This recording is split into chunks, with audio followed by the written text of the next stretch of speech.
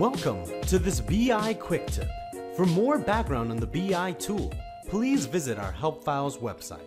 In this video, we'll show you the Resource Utilization Dashboard.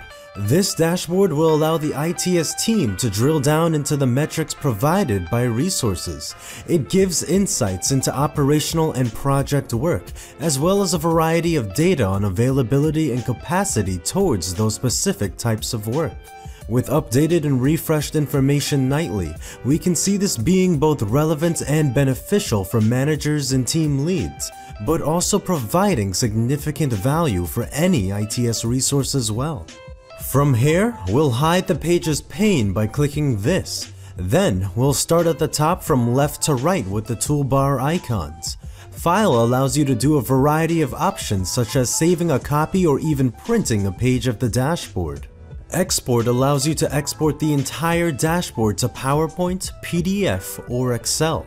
We'll skip over these three features of the dashboard since it is not integrated yet and jump straight into comments. Comments allow you to post a general comment inside of the dashboard. Note that everyone with access to this dashboard will see your comments once posted. The reset button can be used if you make any change on the dashboard. Click it and then click reset to change the dashboard back to its default values. You can use the bookmark icon here to add a personal bookmark to this dashboard. The view icon allows you to change the look of the dashboard as well as adjust contrast colors. The refresh button will update your dashboard's data, while the star icon will add this dashboard to your favorite.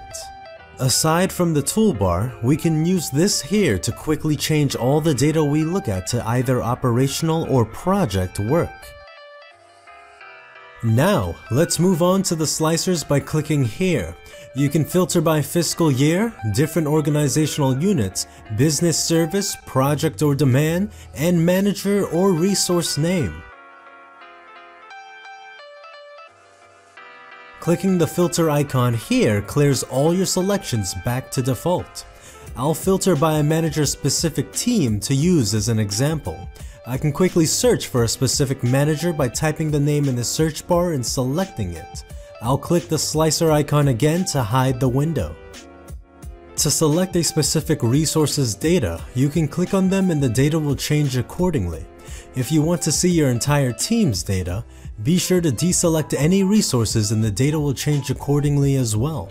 If you want to select and see more than one resource's data at a time, hold the control button and select the resources you need. Moving forward, we'll talk about each visual on the dashboard. First up is the Resource Utilization visual.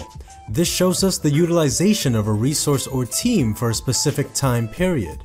In this case, we have the default FY21 selected, and we are seeing the combined utilization for everyone in John Chalet's team.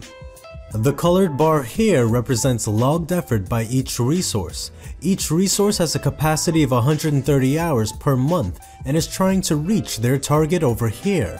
The target is based off of allocations which are distributed by managers.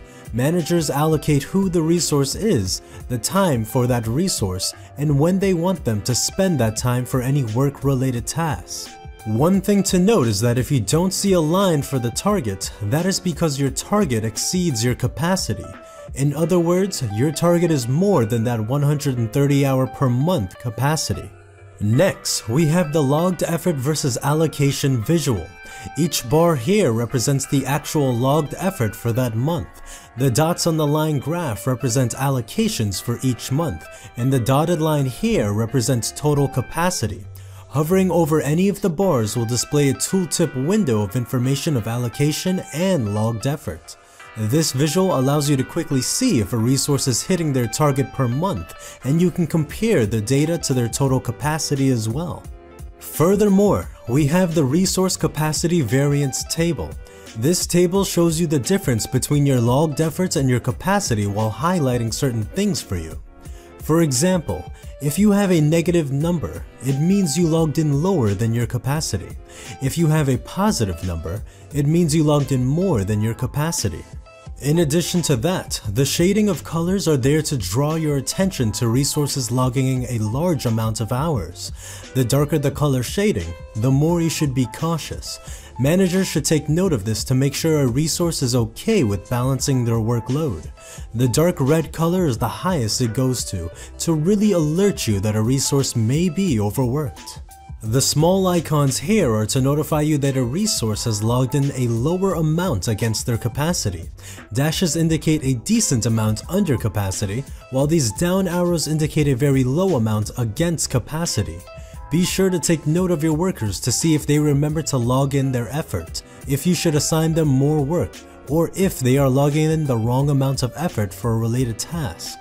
One thing to note is that the down arrow will always show for the beginning of the next month until a resource has logged in their effort. This is normal. Scrolling down, we can see the availability chart. If a new project comes in and you need to apply a resource to that project, you can use this chart to determine exactly that. You will see your staff here on the right, and hovering over any of the bars will be able to show you who is available, how much they are available, and when they are available. Lastly, we have the allocation visual, which will quickly show you the breakdown of a resource or team's operational time, project time, and availability. Hovering over the bar will also show you some quick statistics of it as well. The numbers here reflect the amount of operational and projects assigned to the resource or team selected. If you would like to see a more detailed breakdown of a team or individual resource, you can click here. The list displays by month the allocation and logged efforts while breaking down the data into project and operational work. Click here to expand a resource's list, and you will see the full breakdown of what they are allocated to, as well as how much time is spent towards that allocation. The pie chart over here only shows logged effort, and you can hover over it to see a tooltip window of data as well. Additionally, scrolling down will allow you to see the availability chart in a much bigger view with the total capacity line as well. To see the information page of the dashboard, we can click on the I button here to find the report description, changelog, and plenty more. We can find the help files video walkthrough by clicking the link here. We can also get here by clicking on information on the left. Thank you for watching this episode of the BI Quick Tips series. You can find all BI Quick Tip videos on the Help Files website. Until next time.